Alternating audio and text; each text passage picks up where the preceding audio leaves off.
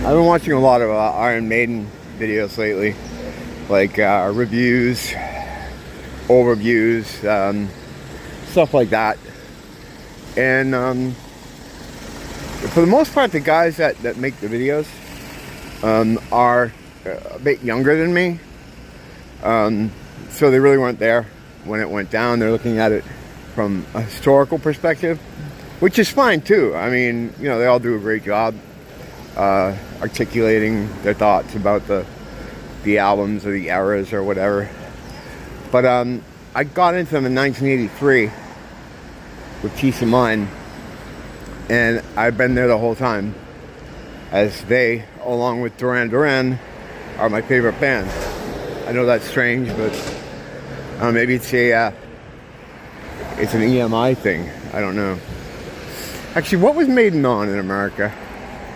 They're EMI in the UK. That doesn't matter. The glory years are very well documented, and I always find that it's kind of interesting to learn more about the wilderness years. Like for my favorite bands, I always try to, you know, find the content that's about the off years. So I figured I'd focus today on the decline of the band from a U.S. perspective, anyway. What it was like to have boots on the ground during that time. Somewhere in Time in '86, you know, great album. Me and my friends loved it. There's a lot of stories and memories I have connected to that album, from purchasing it to seeing them on tour. It was great. We all loved it. It turned out to be their biggest American album, I think, with 2 million sold in the US. I think it still is their biggest American album. However, it was a bit, everyone kind of noticed there was a bit more of a pivot to a commercial sound with the guitar synthesizers. And I remember hearing the very Bryan Adams-esque B-side to Reach Out. And you could see that they were kind of making that pivot. But it was still great. It was still very much Iron Maiden. A lot of people like to drive lawnmowers here. It's a thing. I don't know. But anyway, so everything was all good, you know, in 1987. They were everybody's favorite band, like everybody in my little clique. And a lot of those guys, I'm pretty sure it's still their favorite band. So, everything was fine in the world of Iron Maiden. My sister had an amazing collection of posters and picture discs and shirts. She was a huge Maiden fan too. She's a couple years younger than me. But yeah, we had that in common. We had a lot of music in common. But anyway, Seventh Son of a Seventh Son. I remember hearing the title in a magazine. We used to have to, well, with Maiden, you could kind of get news on them. But most UK metal bands, you had to get Kerrang. You'd have to go to the independent record stores. We had a couple of those in my area within driving distance. And it was MTV that premiered Can I Play With Madness? And I remember that the feeling for us was, it was a bit goofy, the thought we had of that song at first.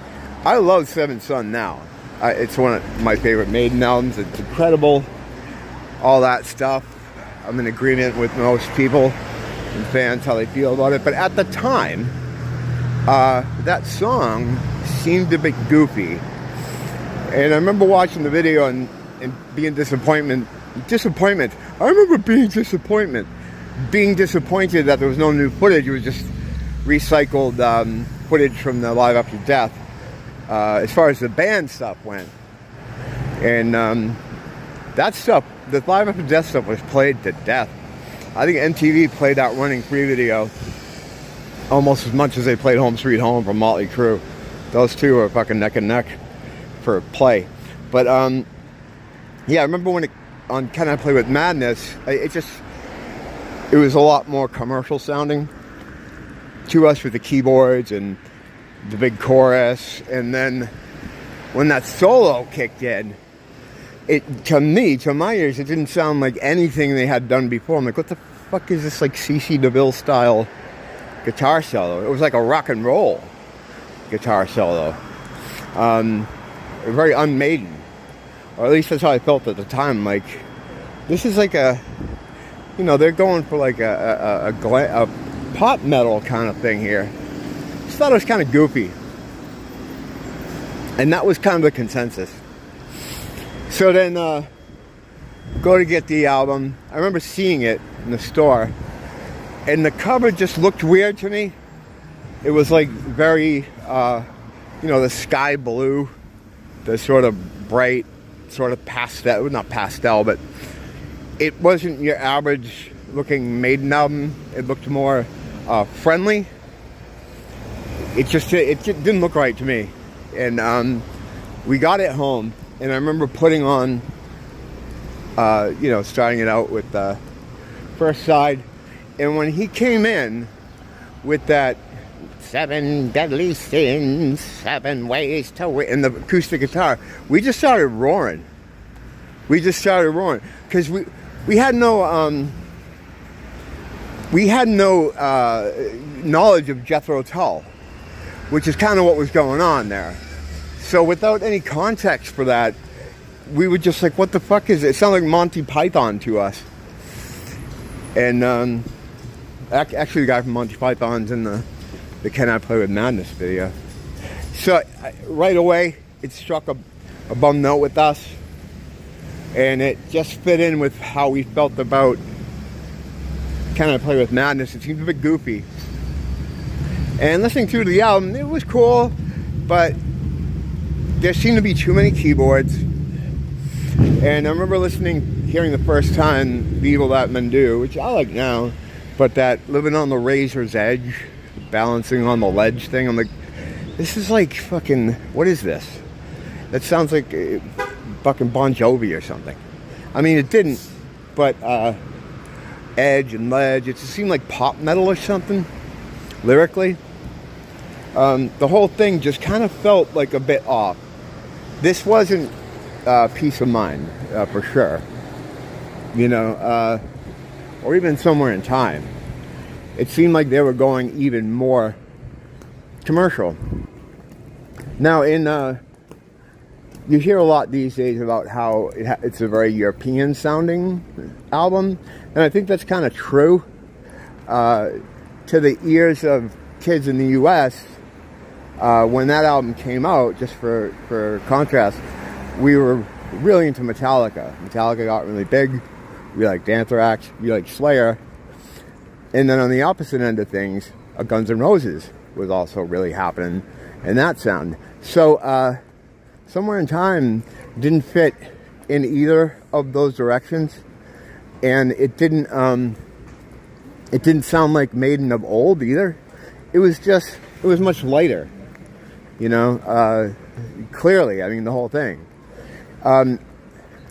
We weren't really big into prog at that time.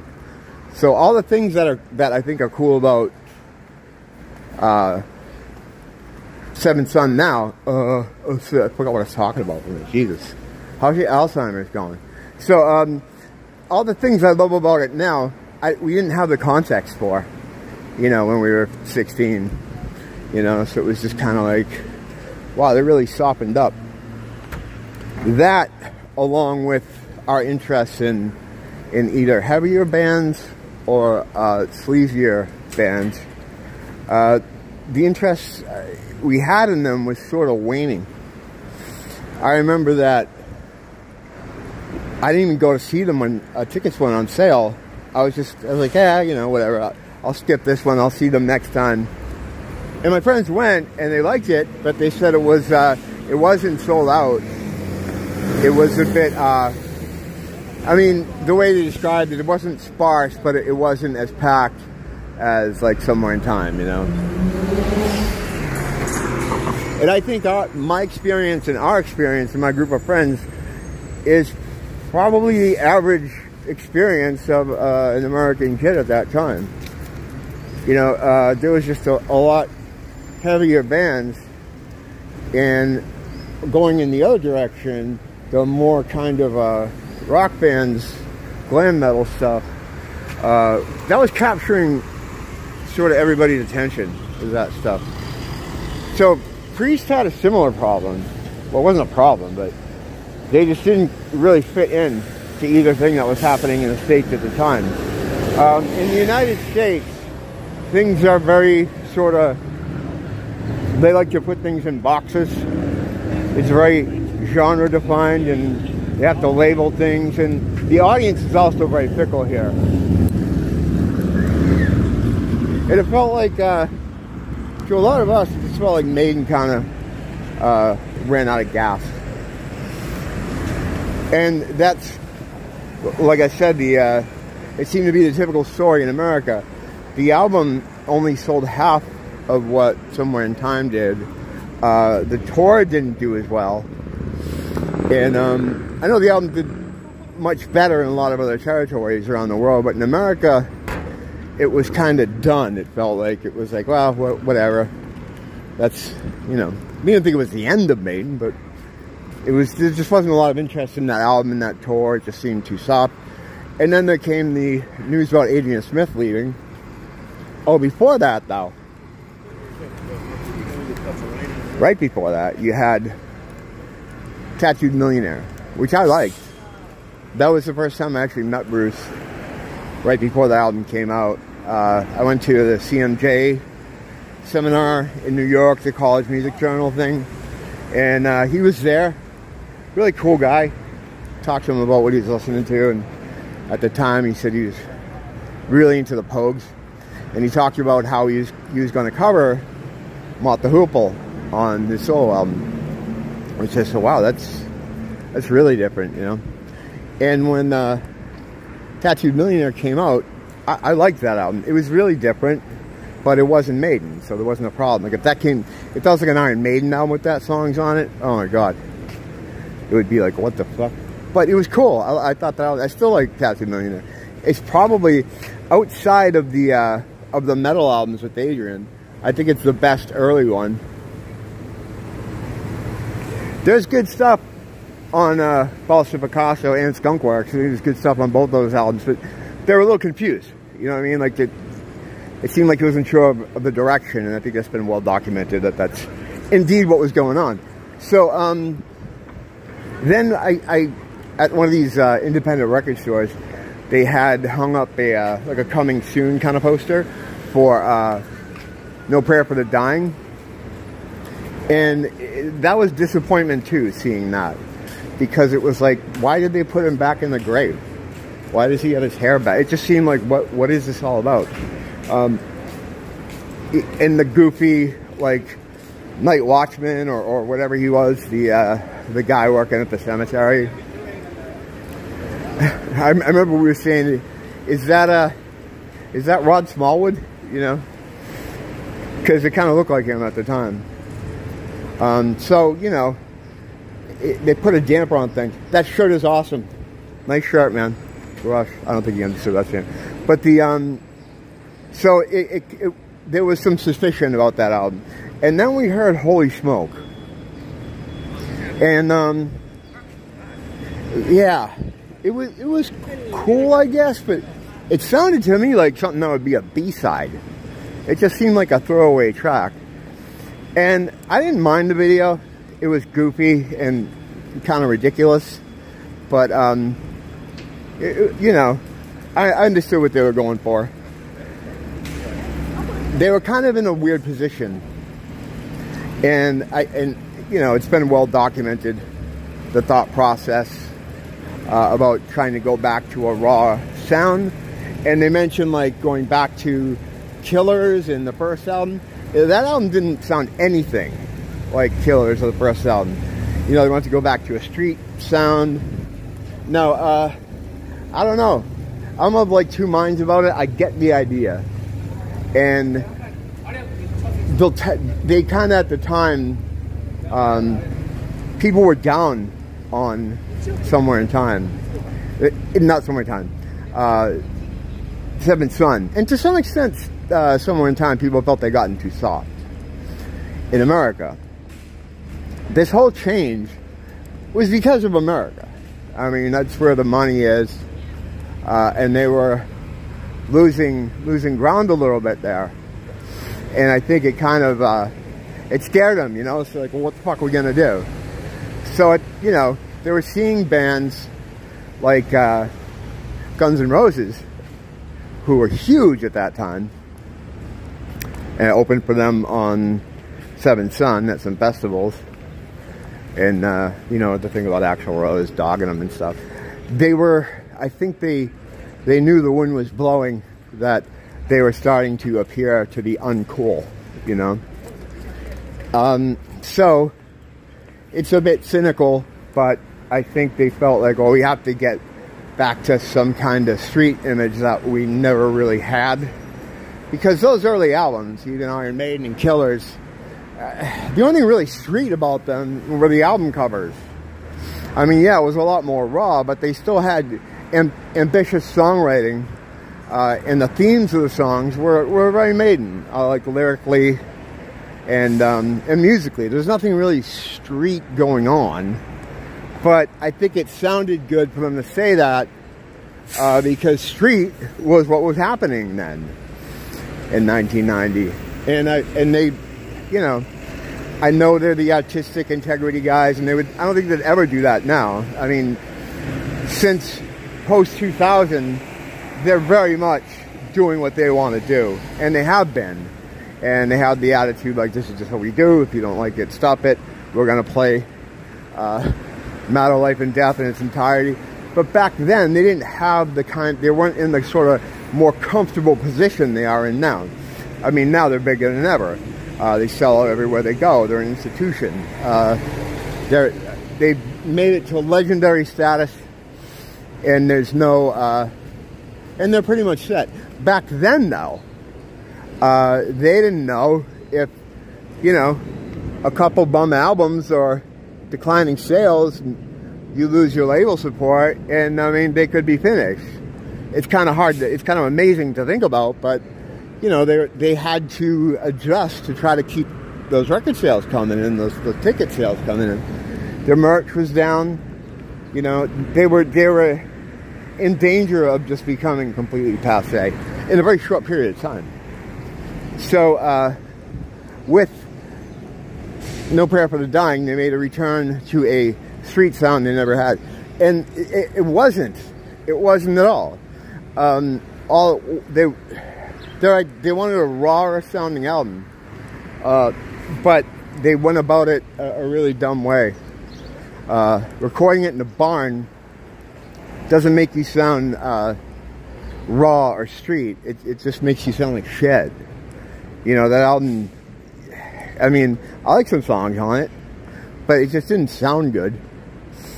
And songs like Mother Russia, Public Enemy Number One, they're not all that far off from what you would think Maiden would be doing anyway.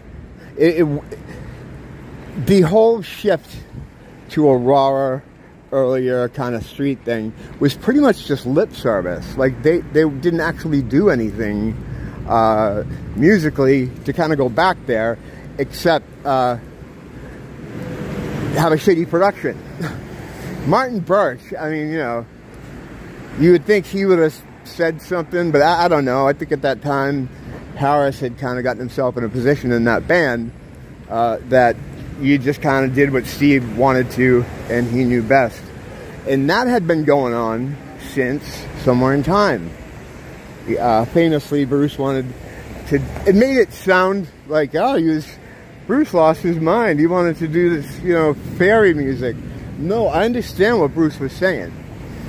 He knew that to maintain like a relevant musical force, they had to change a little bit. And his idea of more acoustic stuff didn't necessarily mean it was like fairy music. You know, you have Led Zeppelin 3, I think he would use as, you know, an example. I know what he was trying to do. Do something a bit more artistic.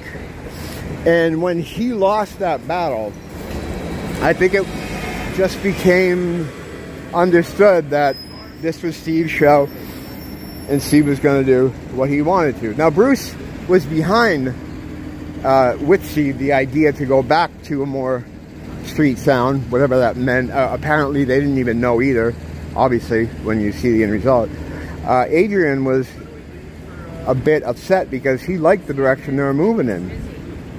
Now, it's hard to say what would have happened, but it's interesting to think about if they just kept rolling along with that same kind of aesthetic and Adrian had stayed. I like Yannick. Yannick's great. The problem with him is he's basically a not as talented Dave Murray. You know, they're playing the same kind of guitar. They had kind of a similar sound. Adrian had that kind of melodic thing that worked really well with Dave. When you put Yannick with Dave, without Adrian, it just kind of sounded like, you know, double Dave. Dave and, you know, Dave after a couple beers or something, you know. So that affected the sound completely. It just made the sound really flat. And they lost a lot of their sense of melody without Adrian. I was going to say a lot of the hooks, and that's funny because the only song Adrian wrote, I think the only one he co-wrote, was Hooks and You, which is, yeah, I don't know, it's kind of cheesy. It was supposed to be a single. It was supposed to be the first single from that album. In fact, they did artwork for it that has Eddie attacking a guy in the street with a hook for a hand. And for whatever reason, I think the reason they went with Holy Smoke is because at the time, right prior to that, the song was obviously about TV evangelist, but was it Jimmy Swaggart? In between Seventh Son and No Prayer for the Dying, there was like a big bust. You know, one of those guys, one of those preachers got hit, and I think they felt that it was timely, so they went with that. But Holy Smoke is kind of a nothing song. Like I said, it's like a B-side, and it just didn't really, it's not catchy. There's no hooks in it. I mean, it's just kind of there. It's sound, I don't know, it's just boring. And the album, finally getting it and listening to it, it just, again, it just seemed a bit confused. It sounded like shit. And they had songs on there that if you just added some keys to it, and Adrian's guitar would have been maybe the next logical step after Seventh Son. So they just, you know, maybe if they had stuck with their sound that they had going and kept Adrian, you know, perhaps there would have been, the diminishing return situation would have continued. However, by doing what they did, they really screwed themselves over. You know, I mean, that was kind of the death knell. And then they came and I remember they played near me on that tour. They didn't during Fear of the Dark. They didn't even come over to the East Coast of the U.S., I don't think. But with No Prayer for the Dying, I had some friends that went.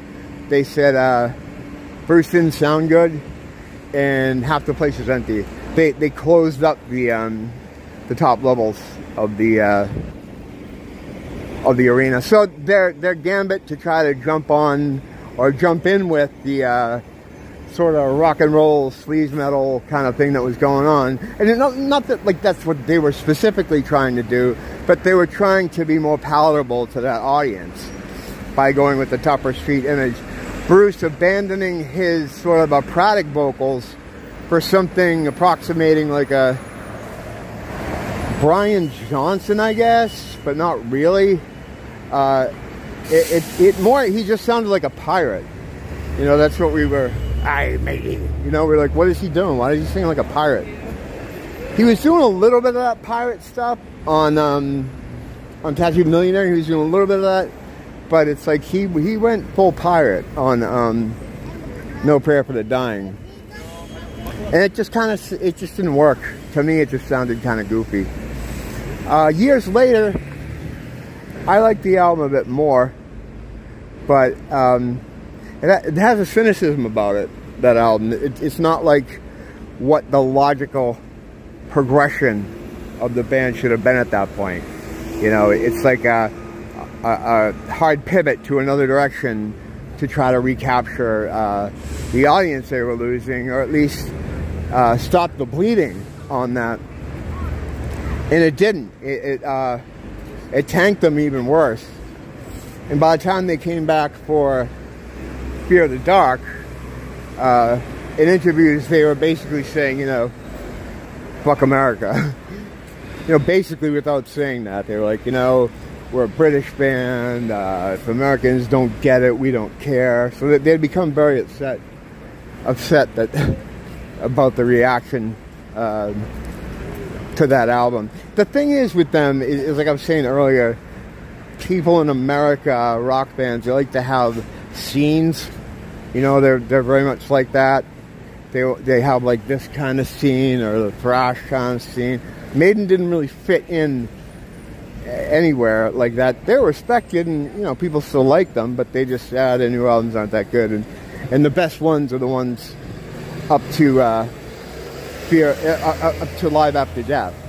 Like even Somewhere in Time, in the wake of how things took a turn for the worse, that album started to get dragged too. You know, people started looking at that as the beginning of the bad point they were currently in. So that got sucked in to the vortex. Unfortunately, and it shouldn't have been, but it was looked at as the point where they became more commercial or tried to sell out or something. And I don't know, it was a tough position for them to be in. So I want to go into Fear of the Dark. I don't know how long this has been going here. Almost a half hour. I'm going to call it for now. But I'm going to come back and just keep going. Starting with a calculated attempt to recapture their audience. Like one last shot, which, you know, as we know, didn't really pan out. And Bruce left because of it. But, you know, it's an interesting time in the band's history, and it's weird to think that they were floundering like that at any point in time. And like I said, when I see guys talk about it in videos, they only have a historical perspective on it, as you know, most of these guys weren't born back then. I'm an elderly man, so I was there when it happened. So I thought it would be kind of cool to kind of give my perspective of what it was like for me and my friends there at the time. So after No Prayer for the Dying, Maiden were kind of like, no one was talking about them. A couple of my friends were like, you know, talking about how they were working on a new album, their new album coming out, but like they weren't going to tour America, was the word at the time. They ended up doing a short tour that at the time I didn't even know about. So for many years, I just thought, oh, they didn't even come here on that album. And the thinking among me and my friends, or you know, in our group, was like, well, they've decided to give up on America. They're a lot bigger in Europe. They're just going to stay over there. And the interviews at that time, kind of, they were saying that. You know, they were really salty about America. But the fact of the matter is, bands like that, they need the U.S. You know, that's where the big money is to be made. You know, it's good to be big in Europe and the U.K. That's good, but for a band that had positioned themselves in the way Iron Maiden did, they needed to continue getting bigger, or at least maintain the audience they had. And unfortunately, they couldn't really do it. But yeah, I'll pick up with some more stuff with Fear of the Dark, and then into those terrible live albums, and the arrival of Blaze Bayley. Don't blame the teacher, blame the school.